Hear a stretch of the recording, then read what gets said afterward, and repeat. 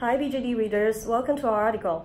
My name is Yuansheng Huang. I'm a third-year dermatology resident at the University of Toronto, and this is my co-resident, David Croitoru, also a third-year resident at the University of Toronto.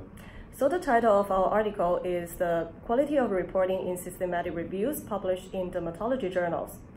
As you know, systematic reviews are considered the gold standard of evidence in the healthcare field. They serve not only the clinicians, but also the patients and other stakeholders by summarizing the best available evidence in a particular subject in the medical field.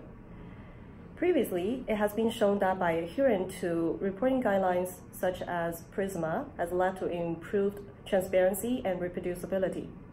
However, to date, there has been no study looking at how well the systematic reviews published in dermatology journals adhere to such guidelines.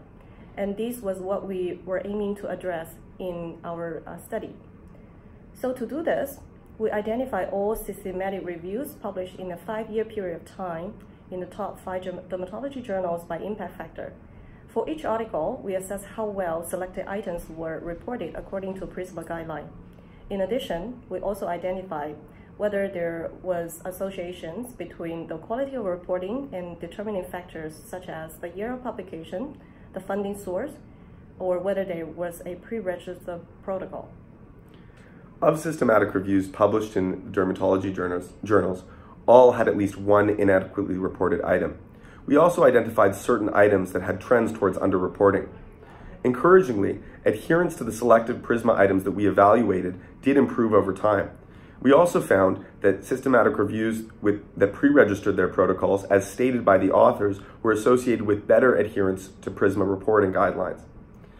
It is important that systematic reviews be transparent in their methodology so that readers can understand what was done and why.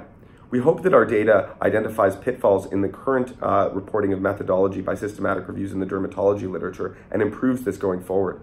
We also hope that it encourages authors and journal editors alike to encourage pre-registration of systematic reviews given this association that we identified.